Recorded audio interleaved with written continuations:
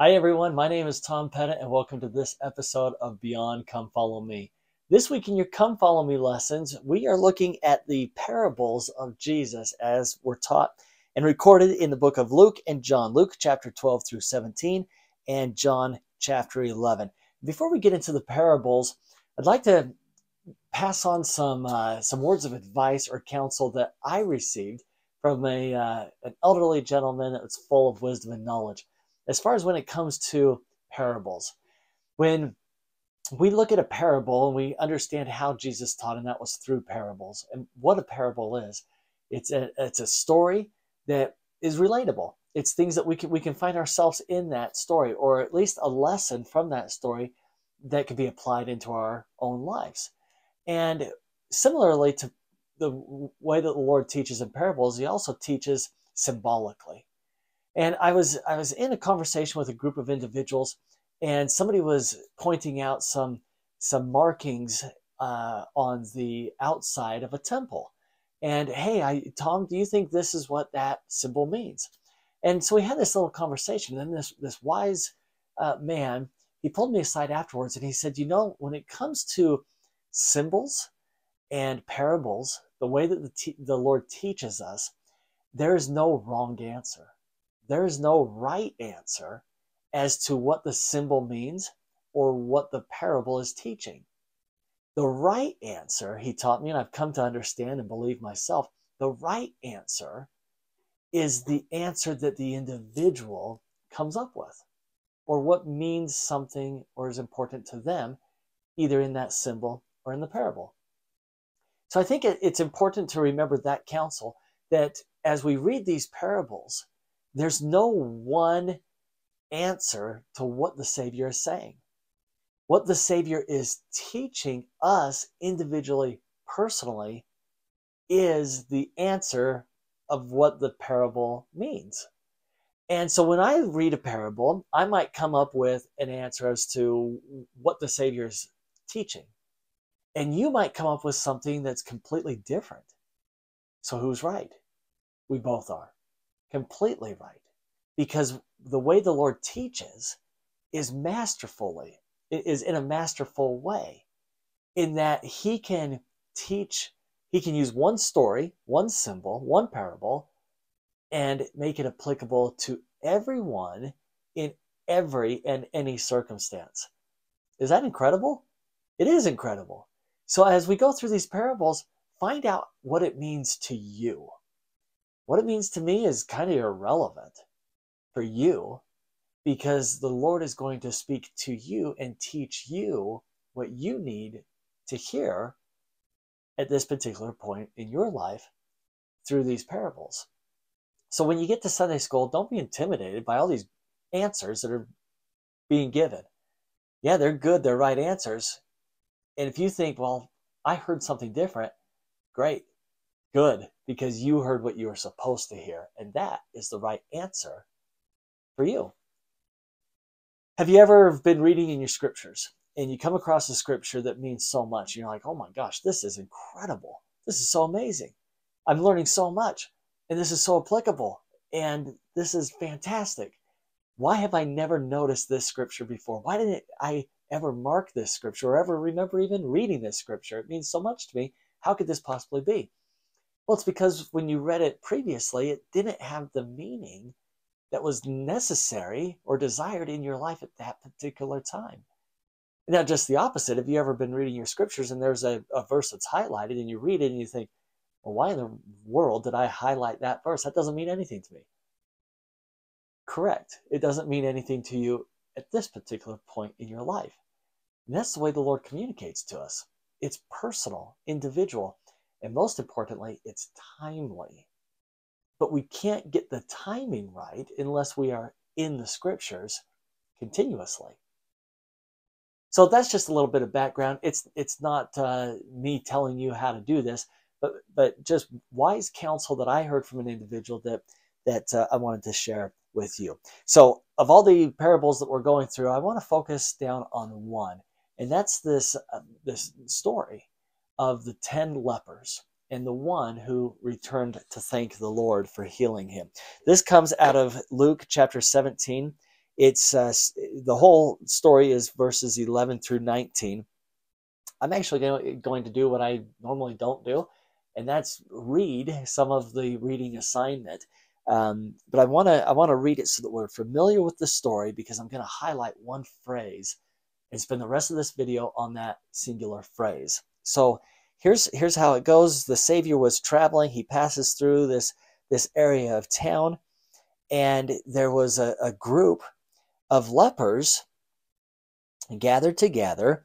And when Jesus passes by, the lepers, starting in verse 13, they lifted up their voices and said, "Jesus, Master, have mercy on us." Well, it's a leper, somebody that's got a really bad disease. And so have mercy on us. In other words, please heal our physical infirmity. And in verse 14, and when he saw, so the Savior, when he saw them, the lepers, he said unto them, "Go show yourselves unto the priests." And it came to pass that as they went, they were cleansed. And one of them, when he saw that he was healed, turned back, and with a loud voice glorified God, and fell down on his face at his feet, giving him thanks. And he was a Samaritan. And Jesus answering said, "Were there not 10 cleansed? But where are the 9? There are not found that returned to give glory to God, save this stranger." And he said unto him, "Arise, go thy way, thy faith hath made thee whole." And that's the phrase I'd like to take a couple of minutes on. Thy faith hath made thee whole. None of us are lepers. So is this just not applicable to us? We'll just keep reading and not think about it? No, this is very applicable to us. The Lord is teaching so much. What is he teaching? Well, that's for you to decide. But let me share with you one of many things that we could learn from this story. He says, "Thy faith hath made thee whole." So is there a way that we can exercise our faith to make us whole? What's the imperfection that we're dealing with right now? Maybe it's a physical, maybe like the lepers, but maybe it's a spiritual, emotional, mental. Maybe it's anguish for this or that or the other. Whatever it is, our faith can make us whole. Let me break it down a little bit. Let's take each word one at a time. Faith, and then whole, and then we'll merge them together and see what we come up with. Actually, I know what we're going to come up with. We're going to come up with something pretty awesome that's outlined in the Doctrine and Covenants. So here it goes. What is faith? We can define faith in a lot of different ways. The Lord defines it many times throughout the scriptures. But I found a little book called True to the Faith. It's on your Gospel Library app, and it gives definitions of all gospel concepts and ideas and topics and singular words. So in that book, True to the Faith, it defines faith as this, in part. It's much longer, but just in part. It says, having faith in Jesus Christ means relying completely on him, trusting in his infinite power, intelligence, and love. It includes believing his teachings. It means believing that even though you do not understand all things, he does. I love that definition of faith. Wonderful. So then let's take the next word, whole. What does whole mean? It means complete. It means finished. It means that it's full.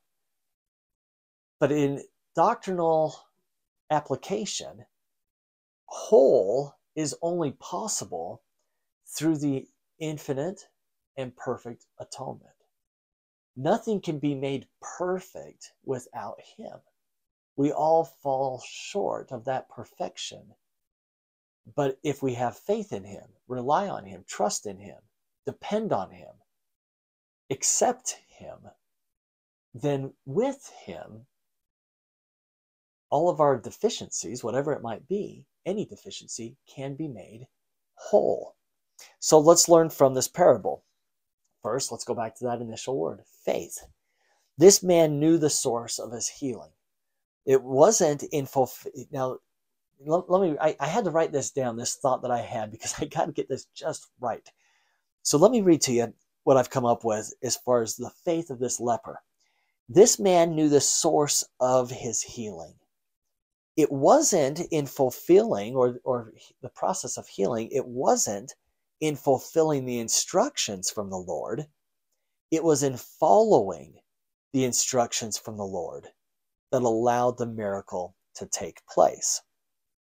And then after the miracle, he recognized that.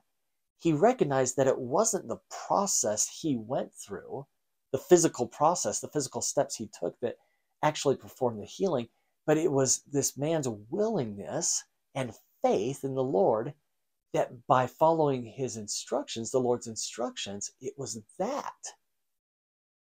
made him whole or healed. So, how can we be like this leper? In recognizing that doctrine, that it's the Lord is the source of all of our blessings and healings, comfort, peace. And it's not the process that we go through that gives us that end result, but it's our willingness to go through the process to get us the result. I hope I'm saying that the way that I'm intending, that it's the willing, not the action. Yet there is action that must be taken in order to show that we're willing. But it's the willing, it's the effort, it's the attention that we give to the Lord and his commandments and instructions that provides or produces the miracle. So then how, after going through that process, how can we continue following the example of this leper in recognizing first the source of all blessings and then expressing that gratitude to the Lord? Does it take faith to show the Lord gratitude by thanking him? Yes, it does. Because without faith, we wouldn't credit the Lord for such a blessing. But by going through the action or the process of expressing gratitude to the Lord in a variety of different ways, that in itself is an expression or an act of faith. Let me take you to Doctrine and Covenants, section 78. This is verse 19. The Lord speaking of those who have gratitude for the things that he does for us. And he who receiveth all things with thankfulness shall be made glorious, and the things of this earth shall be added unto him, even 100-fold, yea, more. Breaking it down just a little bit, I love how the Lord concludes there. He says, for those who show thankfulness or a grateful heart, they get certain blessings. They become glorious. And then the earth shall be added unto him, or the Lord, in response to our gratitude, he's going to give us more blessings. And then he concludes, even 100-fold. And then it's as if the Lord realizes, no, that's even not enough. That's not sufficient. Yea, more, he concludes. So it's this wonderful cycle. We express gratitude to the Lord. He provides a blessing in response to our gratitude, in which these new blessings, we have more things to be grateful for. So we provide that act of gratitude back to the Lord, in which he, in response, gives us even more to be grateful for. And this is a wonderful cycle that's never ending. It's an eternal cycle. And isn't that great? But here in verse 19, and he who receiveth all things with thankfulness. So like the leper, the 1 out of 10 lepers who returned to the Lord and said thanks, not only expressing gratitude, but also expressing an acknowledgement of where the blessing originated from the Savior. As we do that, the Lord in turn will provide more and more blessings to us. Now in verse 19, the blessings coming, and I know I'm repeating myself, but I'm going to make a separate point after repeating myself than I've previously made. So those who express everything with thankfulness shall be made glorious. The earth shall be added unto him, even 100-fold, yea, more. Does that not sound like a definition of whole, complete, entirety, everything, up to the brim? And then the Lord says, yea, more. It's like we're spilling over the brim. So it's not just whole, but it's whole plus more. Remember that phrase out of this story. Thy faith hath made thee whole. Our faith to do, our faith to acknowledge, and then we become whole through the excess blessings that the Lord is willing and wanting and asking if he can give to us. So one of many, many ways that in which we can express our faith and in turn be made whole is by giving thanks like the leper did. And remember, as I started out, remember that just the way that I'm working through this, thy faith hath made thee whole, this isn't the only answer. I mean, this can be defined and expressed in many, many different ways. I'm just taking one of them. So how do we recognize the blessings from the Lord? Most of them are obvious, easy to recognize. But here's something I've learned. In fact, a different individual who I taught me this, and they told me, Tom, you know what a coincidence is? I said, no, what's a coincidence? And the definition of a coincidence that this individual gave that I love, I agree with. He said, a coincidence is a miracle which occurs in our life in which the Lord chooses to remain anonymous. Every day of our life, we think, well, what a coincidence. What a coincidence. Oh, that worked out. Oh, it just so happened to work out so nice and just right. Yes, all of those instances are moments when the Lord orchestrates a miracle and lets you believe that it's a coincidence. In reality, it's a miracle that he orchestrates and puts into our life. So what's one of the things that we can do to be more like this leper so that our faith, we can demonstrate our faith and thereby become whole through the atonement? It's to recognize that these things in our lives are not coincidental, but that they are perfect blessings distilled upon us by a loving Heavenly Father. Another way to say coincidence or miracle is tender mercy. Nephi uses that phrase, tender mercy. He starts out the Book of Mormon with this phrase, but behold, I, Nephi, will show unto you that the tender mercies of the Lord are over all those whom he hath chosen, because of their faith, to make them mighty even unto the power of deliverance. So he uses the word faith. When we recognize the tender mercies and do so through faith, the Lord in turn makes us mighty even unto the power of deliverance. That's a nice definition of becoming whole, is it not? So Nephi says there's tender mercies out there. Let's recognize them. Elder Bednar then teaches, what is a tender mercy? He answers the question. I believe I have come to better understand that the Lord's tender mercies are the very personal and individualized blessings, strength, protection, assurances, guidance, loving kindness, consolation, support, and spiritual gifts which we receive from and because of and through the Lord Jesus Christ. Okay, rewind the video 30 seconds and listen to that quote 8 or 10 or 50 times. Elder Bednar continues. So now you're going to have to do this same thing for this next quote. Elder Bednar continues. For instance, as you and I face challenges and tests in our lives, the gift of faith and an appropriate sense of personal confidence that reaches beyond our own capacity are two examples of the tender mercies of the Lord. And the persistence and the fortitude that enable us to press forward with cheerfulness through physical limitations and spiritual difficulties are examples of the tender mercies of the Lord. That's the end of the quote there. So our faith can make us whole. We've discussed, I've given a few examples of how this can be in our own personal, individual lives. Here's another thought that I'd like to share with you that I had to put into words so I got this just right. This is my testimony. When we acknowledge him and what he does for us, we realize our dependence on him, thus moving us to draw closer to him. as we do so, we allow the power of the atonement to become activated in our life. And once we get to that point, he will fill our lives with his love and with his mercy, making us more complete and whole than we ever could have done without him. That's my testimony, and I say this in the name of Jesus Christ.